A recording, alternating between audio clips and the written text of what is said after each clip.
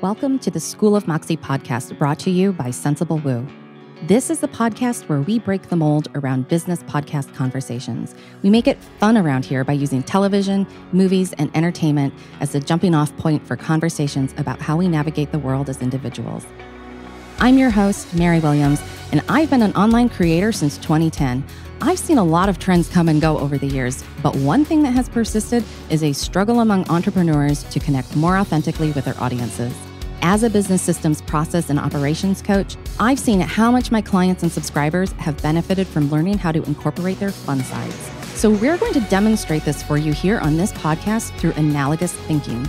Not only that, but we're using media and entertainment as the lens through which we reflect on our own desires and strengths. Fiction is the vehicle that gives us words to articulate our value systems and tells people who we are. I find that a lot of my audience, and probably yours as well, struggle to find words for their problems until they start thinking about how to use analogies. Analogies help us build bridges between something we can describe into a new area that we are in the process of developing. As humans, we are a languaged species, which means we find context and meaning in our lives through the ability to put our feelings into words. This podcast is going to help you normalize this process and see how it's done in real time as my guests talk through their own experiences in relation to the episodes they've been assigned for this show. Our first season of this podcast is centered on the first season of the HBO original series, The Last of Us, based on the video game of the same name. Consider this your official spoiler alert. On this podcast, my guests are going to jump right into the conversation, and we are going to spill all the tea on the story and the plot. So if you enjoy being surprised, I encourage you to watch the episode first before listening to our discussion. Thank you to our generous sponsors for the one and only premiere week here at the School of Moxie podcast. This week has been made possible with support from the AK Collective with Amber Kinney. You'll hear about the AK Collective in the show credits every week because they're a major part of how I do my marketing around here, and I'm so thankful to Amber for the additional opening week support. Scale fast with clear metrics and ads that convert like crazy, and that's just a very small part of what the AK Collective can do for you. Additional support comes from The Secret to Thriving Online Communities with Tanya Kubo. If your online community needs to grow and delight your members, this is the service and program for you. We are also supported this week by Everyday Effectiveness with Gwen Bortner. You can't scale without real business operations running the show, and Gwen is your person to help you do that. Last but not least, this week, we are supported by Custom Learning Atelier with Beth Salyers. We demonstrate a lot of divergent thinking and alternative methods of learning on this podcast, and that's what Beth can build for your organization as well. Links to each of these amazing sponsors is located in the show notes on this episode. I encourage you to give them some love by visiting their websites. Before we get into this week's episode, have I told you about the weekly readings that I create for entrepreneurs just like you each and every week? I'm an Akashic Records and Tarot reader, and I've been giving clients intuitive guidance coaching for just about 20 years now. That's a long time. I know that most readers out there don't focus on your business needs, so that's where I come in. Readings with me are only about your business development, and it helps you feel more aligned with your intuitive messages so that you can incorporate those gut feelings and inner knowings into your business data for better results. Click the link in the show notes and subscribe to my weekly email updates where you can get a free reading sent to your inbox every single week. If you want more, you can subscribe to the weekly extended readings, which are just $9 per month and help you get focused on your business energy every week. No more Sunday scaries. You've got this better in hand than you know, and I'll help you see it. Now let's get watching and talking. Hi, this is Mary, your host for the School of Moxie podcast. Thank you so much for joining us in our first season. I guarantee you aren't hearing other entrepreneurs talk about business the way you're going to hear my guests talk about it on this podcast. And I cannot wait to dive into that in our next episode. But first, I decided to add in a special solo episode to kick us off because a lot of events happened during the course of production, which need to be addressed. We talk about television and movies around here, and I'll explain more about that in just a moment. But the really important thing is that because of the entertainment topic, I need to make sure we've included a disclaimer this season when it comes to the union strikes that are still happening when this podcast premieres. What I've done with my guests is use the HBO original series The Last of Us as the focal point to talk about business. Rather than give you a lecture about analogous thinking exercises, we've actually modeled this for you over an entire season of this podcast. So your best course of action is to simply listen and enjoy the conversation. But because I think television and movies are the perfect way to explore tough, emotional topics in business and leadership development, it got a little crunchy as we worked our way to premiering this thing. I made a calculated choice for this podcast that we would record in person in professional sound studios with a sound engineer to produce high-quality audio content. While I was literally flying around the world, WGA and SAG-AFTRA went on strike one after the other. The Writers Guild of America and the Screen Actors Guild are still on strike when I record this episode, and it's important to note that most of our guests this season are regular people building businesses. But we do have a guest this season who is a member of SAG-AFTRA, and Sarah recorded her episode before the union went on strike on July 15, 2023. You'll find a special disclaimer on her episode when you hear it this week, and the reason why I have it on there is so that she doesn't get penalized by the union for future jobs as a working actor. A couple of us on this podcast have lots of industry networking connections, but we're not part of the unions. Also, I wanted to make sure it's stated aloud that the content we've produced here for the podcast, it's not considered in conflict with any of the union rules as they negotiate for more equitable terms and conditions of employment in the new age of artificial intelligence. I want to say that as a creator of this podcast and someone who used to make movies for a living, I am 1,000,000% in support of my friends who are currently on the picket lines. This is a really big deal and the strike is necessary. In fact, that's a perfect segue to talk about what we're talking about this season on the podcast, because it can be really easy as a normal, non-famous person to think of Hollywood as a town full of rich, fat cats.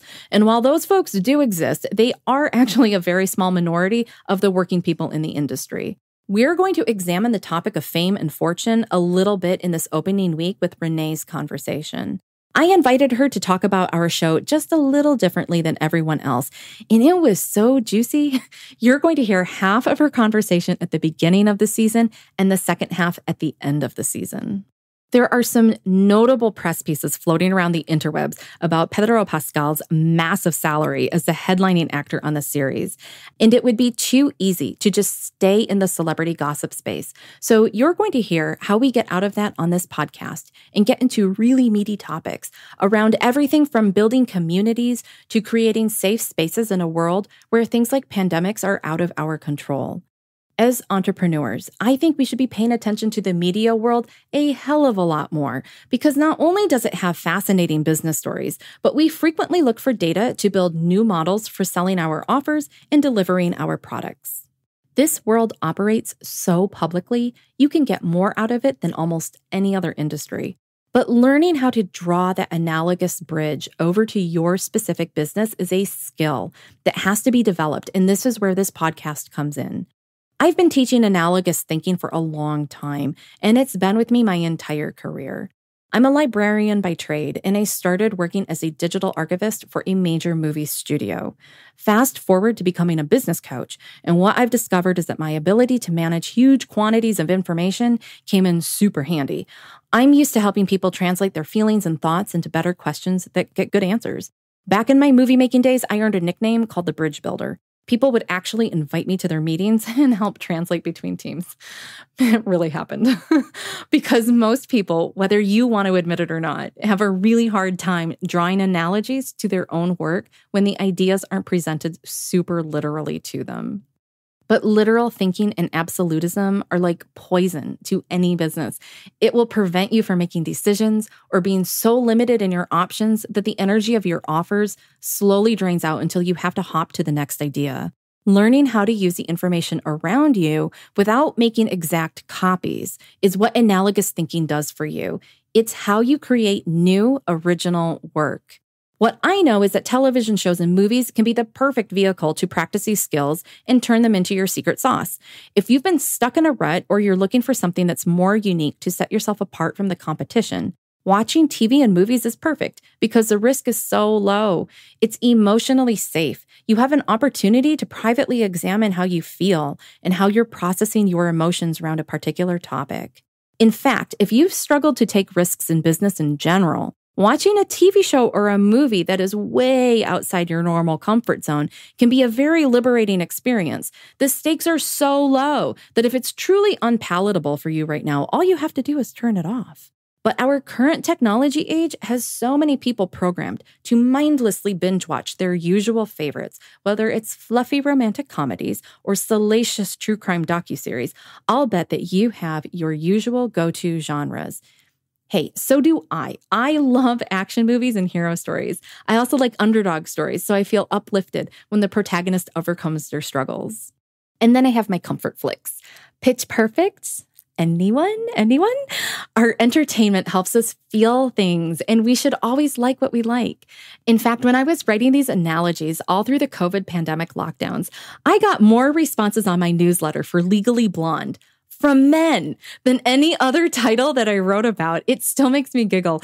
And I love that they felt safe enough to confess that to me, that title brought them so much joy. It just goes to show that you can't ever predict what someone else really likes. Which is why I chose The Last of Us.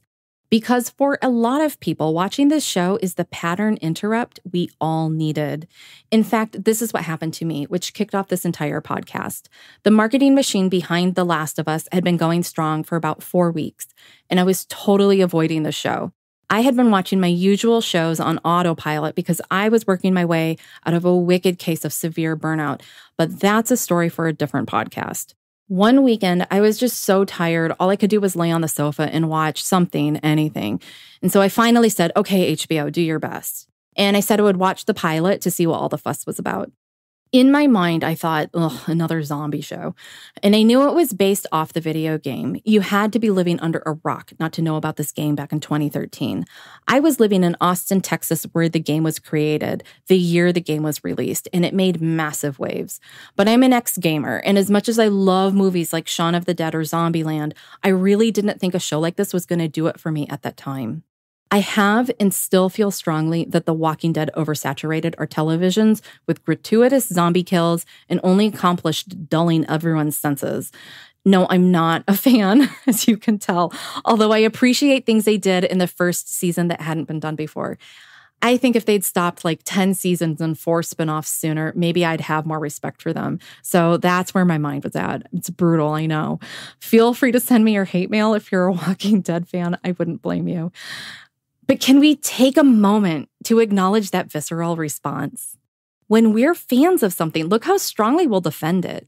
Here's your first analogous lesson. How strongly do you defend what happens in your business? Is it as strong as your fandom for your favorite show? That is food for thought for you right there. This story's already getting long, so let me wrap it up. I was watching the pilot episode for The Last of Us and was riveted. This was not a zombie show. This is a character drama, and I saw business written all over it. I let the autoplay continue to the second episode and then the third episode, and I cried so hard over that episode. And I knew in that moment, something was happening here that was different for me.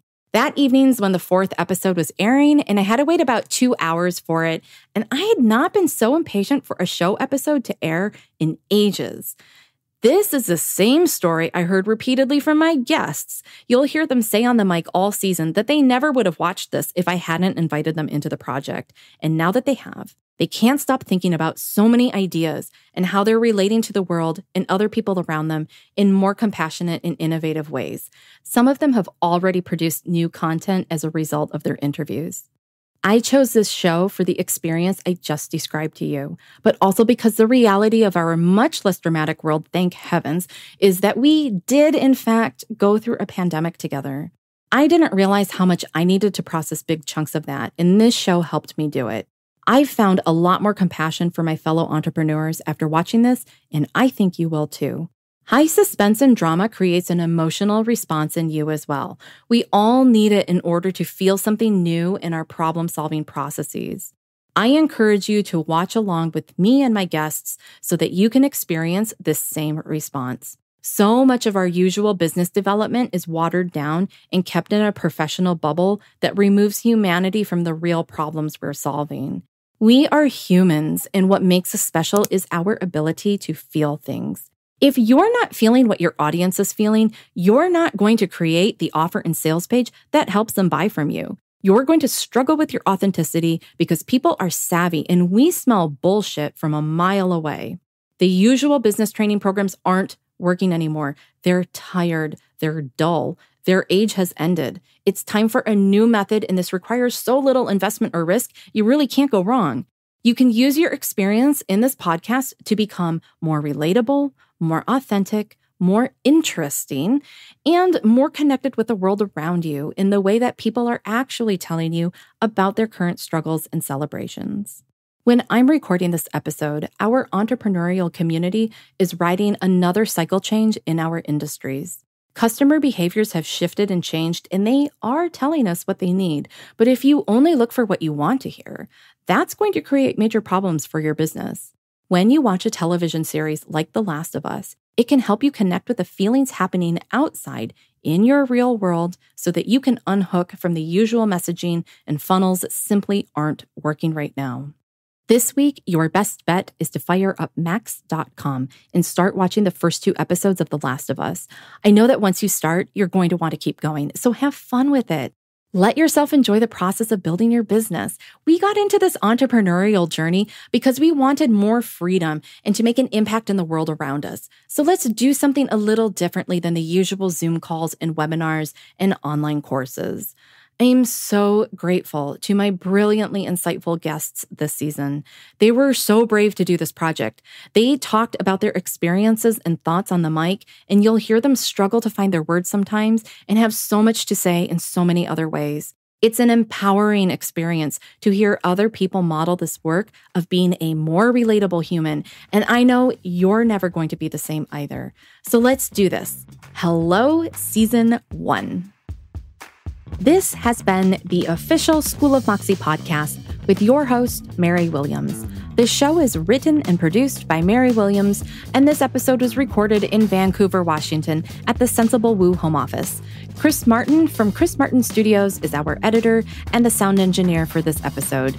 Additional production and marketing support is provided by the AK Collective, founded by Amber Kinney. I'm Mary Williams, your host and the founder of Sensible Woo. You can watch the HBO original series The Last of Us on Max.com. As a librarian, I will always encourage you to check out the companion book Bittersweet by Susan Cain at your local library. You can find this show wherever you listen to podcasts, and all of the links to resources, guest information, and anything else we might reference in an episode are in the show notes. We appreciate your support by subscribing and submitting a 5-star review. It helps other listeners find and share this content alongside you, our wonderful listeners. Like and follow Sensible Woo on YouTube, Instagram, and don't forget to subscribe to email updates at sensiblewoo.com, which includes a weekly tarot reading delivered right to your inbox. Until next week, be sensible, be woo, and most of all, be you.